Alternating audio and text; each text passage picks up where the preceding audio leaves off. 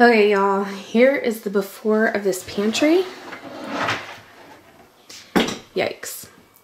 So, okay, in my defense, I just rearranged a few cupboards, and this was not like this, and a lot of this stuff was not like this. It's just, I rearranged yesterday and just kind of shoved everything in here knowing I had to rearrange it. For the most part, it has looked very well maintained from my first video that I showed you about my pantry. So this is a new container that I got, and so are all of those up there. And they are the reason that I need to redo my pantry, because I don't know where to put them. This is our paper towel holder. I also have a couple cookbooks that go here. This hot chocolate was something that I found when I did my organizing project. And this little berry basket holds some mason jar lids, and I need to find a spot for those. So yes. And then this is where we keep any bread products and some overflow things. This totally needs to be kind of taken care of. There's actually, in the back is another glass mason jar and a jug of pop. I think we've had that, gosh, I don't know, since the fall. We don't drink that stuff, but we thought we might need it for like a party or something, or the holidays, and we just never used it. So I don't know. And then, this is kind of our overflow pantry, everything behind these bins. So, yes.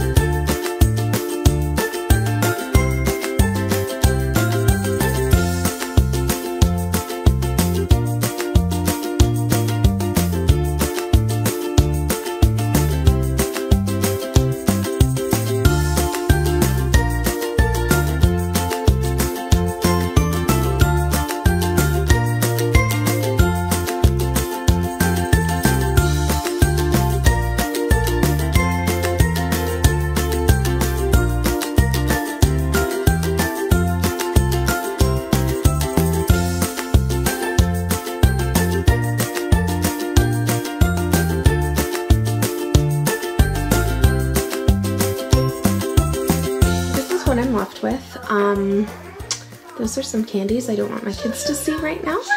And the rest of my coffee filters, I will pull those out. But everything else is pretty much all cleaned out.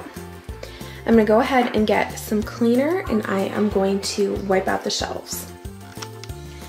So this is the cleaner that I'm using. This is doTERRA's On Guard. It is just a bit of a concentrate within this bottle, and then the rest is filtered water. So this is an essential oil blend. It's totally natural, and I feel really comfortable using this around my food.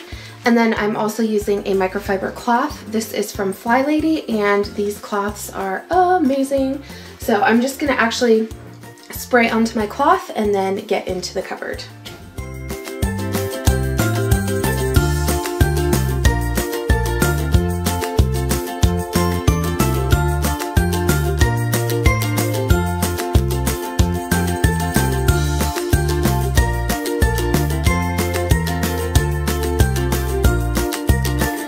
Then you hit total panic when you're like, I don't know how to organize all this.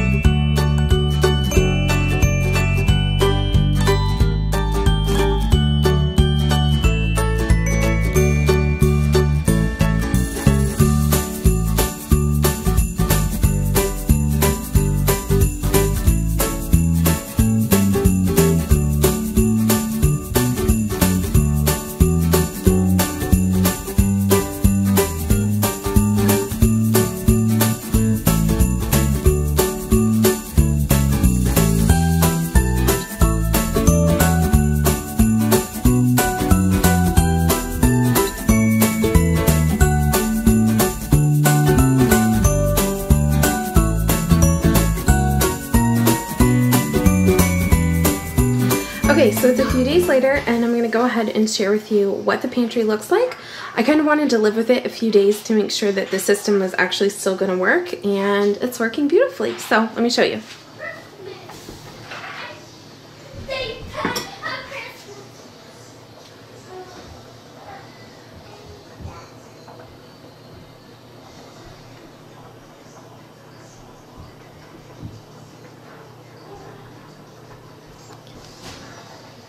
Okay, so not a lot has really changed from the initial time that I redid my pantry. The system actually really works for me. However, I realized I can't change the system until I actually purchase new shelves. So my idea is to actually get a few more shelves from IKEA and make the space in between shorter so that I can turn these baskets on their sides and pull them out more like drawers. And I will, I'd love to have a, I'd love to have a one whole shelf just dedicated to my glass jars. I am hoping to find more of these at Costco. We only got 2 packs of them, and we were in a different town when we got them, and I haven't found them at my Costco yet, so I'm still hoping that they come. But my perfect world would be to get another 2 sets and just use them all across one shelf. So on the top I still have my baking supplies, and behind is the pasta and rice. So these are overflow items. This is kind of like my deep pantry storage, sort of. I am not reaching into any of these baskets on top here at all, except if I've run out of something, and then I will pull from something that's in these baskets and put it into my regular rotation. We've got a roll of paper towels here, and these are vitamins in this container. And then I have got an empty jar. And then I put my coffee in the one in the back, and then some other goodies there. And then I just had this little berry basket here, and I've put these mason jar lids in there because my my drawers are too full and I can't fit those in, so they are good there. So on the next shelf, the canned goods, I do reach into that fairly often, a couple times a week, so that's really easy and accessible. And the fruit and nuts. So there's some canned fruit, and if we have any little nut products that we'll eat quickly. If there are nuts that we don't plan to eat for a while, they will go in the freezer for storage. So this little area in the front, this has kind of changed. I used to have a basket here with all my coffee supplies, and that went into a different cupboard. So I have this basket here, and I've got some koozies, my straws, and these are my water enhancers. I love these. If you are in Canada, these are so good. They are sweetened with stevia. I've got some gum here.